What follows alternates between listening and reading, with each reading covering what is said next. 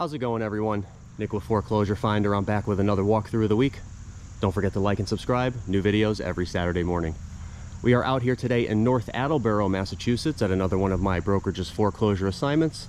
Going to be walking through this one for the first time. They just did the eviction the other day, so we're getting in, seeing what's going on. This one's a bit rough, so I figured it'd be a good one just to point out you know, some of the issues and what we keep an eye out for at these properties. So as is tradition, we'll start out in the front. Few things to notice. We got brick here at the bottom. We got aluminum siding at the top, and then we do have some, there we go, some roof issues here. We'll see some on the back as well. So roof looks like it's going to need some work at some point. Obviously, with this being an eviction, place is going to be a little messy, a lot of deferred maintenance as you've come to expect with these properties.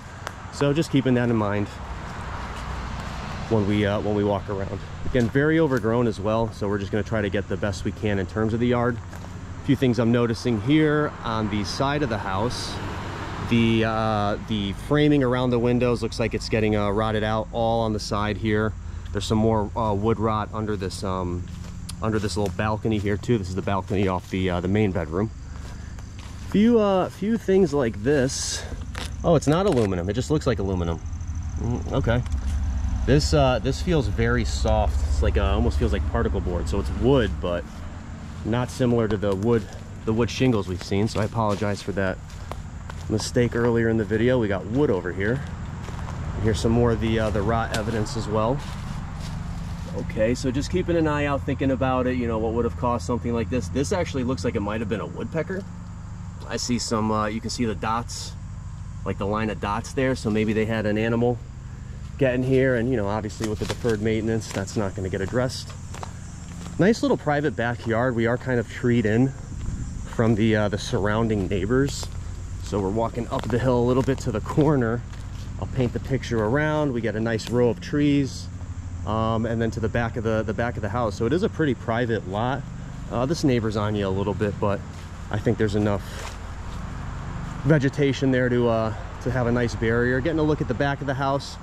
Back of the roof looks a lot better than the front. This side seems to be the problem area, and that would make sense with the trees kind of hitting it right on the top, because I can see some discoloration on the top here too. I don't know if it's coming in the video, but seeing a bit of it there.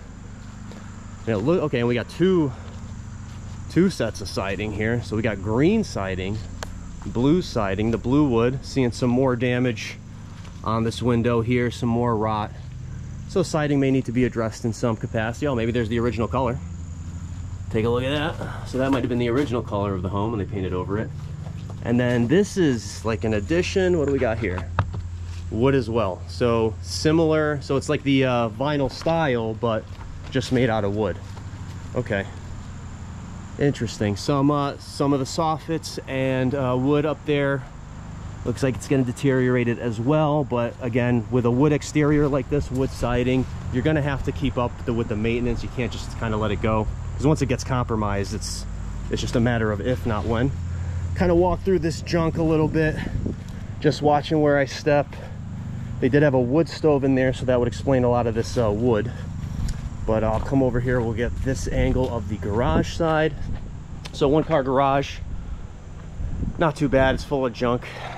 We see the little side. So this has to be, there's actually no access here. I'm gonna try to get in there at some point, but I think it's from the outside, and that's like a little sunroom on the top. So just taking a look more. Neighbor's got a rooster, so we might hear that a few times in the video. And then you see just some of the overgrowth here. I mean, this bush looks like it hasn't been trimmed in about 10 years. And then you see some of the growth going up the side here. So deferred maintenance, you guys already know. It's pretty standard with these properties. So after the walk around the outside, I think we can head on in here. Raised ranch style, not too bad. The functionality of this one's a lot better than mostly because some of the interior walls have been taken out. Again, mind the mess. They just did the eviction here. Everything left is going to be considered trash, garbage, you know, that the bank will clean out at some point. So we got the living room here. Good space, good size. You know, pretty standard in terms of a raised ranch layout. Nothing too fancy. One of the key differences I'll say is that there's usually either a wall here or a wall here separating the kitchen and the dining room, or like the dining area and the living room. So the fact that this is all open, we'll get a good angle from the other side there, that's a plus. I would consider that a plus. This really opens up the space. A bit of a broken window here. Preservation will take a look at that. But if I come from this angle, just to give you an idea, we'll paint around. So the kitchen and then looking back into that living room. So you get pretty open, you know, in the corner here, you can see, you know, both ways. Let's just pop in here. This is that little porch right above the outside with the different siding. This is pretty nice, plenty of natural light. This obviously newer than the rest of the house, so it's in a bit better shape. They got some built-in speakers here too, the sunlights or skylights. So this is pretty nice. You can see, you know, this is where you have breakfast, hang out. Pretty cool. Missing a few fixtures and stuff. We're gonna see plenty of that. And then the kitchen. So not bad. They got the pass through here. I don't hate that. And I am standing in like the dining area. So plenty of room here. Big open space in the middle. Maybe they were using, this is like the back deck. Maybe they were using this for access at one point. Can we get back here? Let's see. Take a look. Yep, so the back deck, not too bad. Good size. You can definitely, you know, get the grill out here. Nice privacy as well. You can see down to the yard, okay. Not too bad. You can see some of the deferred maintenance just growing straight out of the gutter there. All right.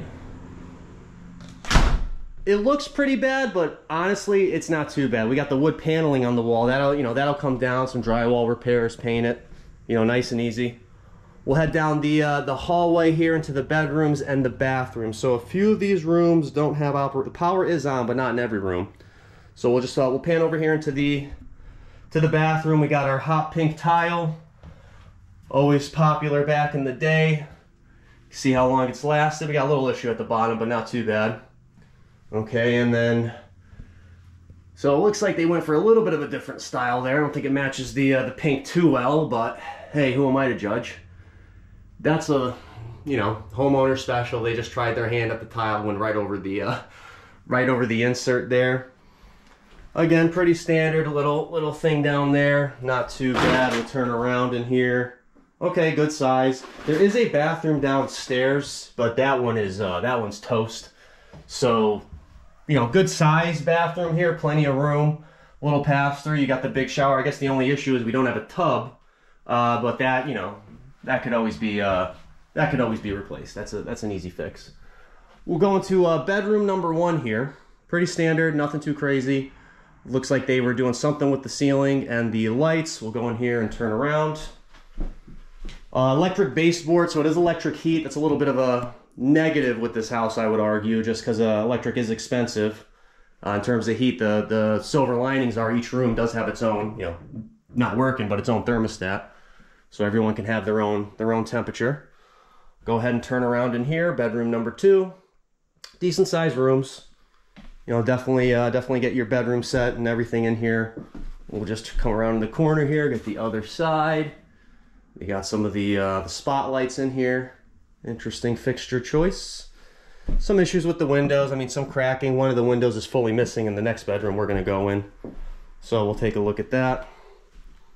And just, you know, a few issues like the doors. We'll get the light on in here just because there's no light in here either. All right. Little mirror there. Hello. So we got some hanging light there, but like I said, not working. Some more spotlights. They really like their spotlights in here. This was the door to that little balcony. I am not going to walk on that because it did not look too sound, so we'll stay out of that for now. Just turning around, taking a look at the rest of the room. This is like one of those, maybe they put like stuff in there so the squirrels and the birds can come in and they can look at them. Because otherwise I don't know what that is. Okay. Now with the raised ranch, we are going to get some living space in the lower level. We'll head down there now, mostly because I think we are complete up here. Some of the old style, the crank windows, wood windows, you know, we saw some damaged windows, so those will need to be addressed in some capacity. We'll go downstairs here. So this is the lower level. Again, like you get the living space, we got the garage area and some more. You know, obviously some issues down here we're gonna see pretty easily. Using this as a living space, I mean, this is more than serviceable. The old style wood paneling, no big deal. A little bit of a something under there, maybe getting in, a rodent or something. Quick pan around, and then like another, basically like another living area off the living area. They do have a wood stove in here, so that would explain the all the wood piles we saw. Take a look at this thing. It's a big boy. I've actually never seen one in this style with like the 2 doors in the front like that. It's kind of interesting. And then we see some of the issues. So it looks like they had a water leak down here in some capacity. Taking a look, pan up. So yeah, maybe some plumbing leak because the bathroom's right on the other side here. So just taking a look, not seeing anything too crazy. We got carpet on the walls. That's a first. I've seen carpet on in the bathroom before, but never on the walls. That's interesting. All right, more electric baseboards down here. We'll pop in. This was like the little laundry room, bathroom area. So this is where the laundry was. We got the water heater here. Again, no furnace because it is electric heat. Yeah, so it looks like they had some type of plumbing issue here and just never got around to fixing it. Some more of the tile down here. This is the other half, this is the half bath. So again, just more issues. We're seeing this looks like it would have been a more recent repair, but this doesn't look like it's been in use for a while. This one was a little funky because obviously the place isn't in great shape. People were living in here as of a few days ago.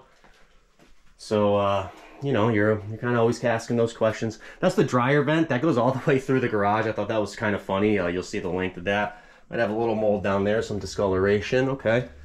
We'll pop over here, and here's the garage. 1-car garage. It's a little tight with the shelving, I'll be honest with you. I don't know if you're going to get your car in here unless you got a smart car or a Mini Cooper or something like that.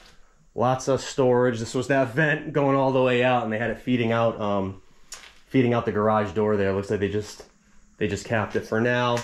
We got newer electric service there, no fuses. That's always good. Nice big wood pile for that wood stove. I mean, good size garage. Again, it's just all the junk in here is kind of making it feel more claustrophobic than it actually is.